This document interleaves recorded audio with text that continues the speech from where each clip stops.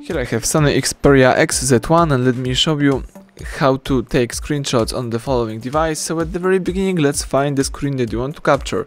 In my case, it could be simply the calendar. Let's just assume that I want to save the following screen.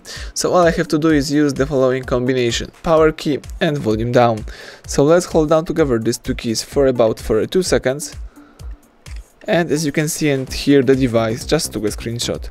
Let me show you one more time. Let's hold down together volume down and power key. And as you can see and hear, the device just took the second screenshot. Now you can also use the other way of taking screenshots, and let's just press power key for a couple of seconds. Here you have to choose take screenshot, and that's it.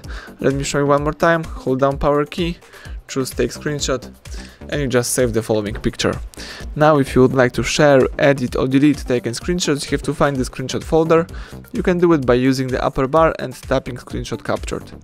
You can also accomplish that by using your home screen, tapping apps icon, finding and selecting the album, tap allow album to access photos, etc. Let me go back, and here let's choose your screenshot, and now you can share, edit, delete, or do whatever you want with the following pictures.